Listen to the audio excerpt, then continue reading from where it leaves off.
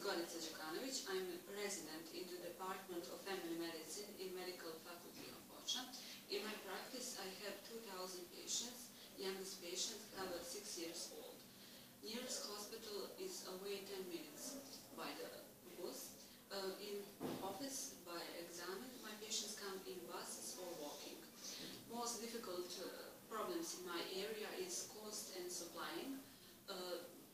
During the daily work, best part is good results with my patient, but hardest part is administration and statistics. This is my first job after I graduation.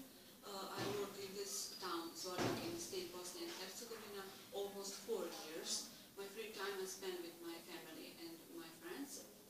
For colleagues, work in rural medicine is a professional challenge. This job requires so many practical skills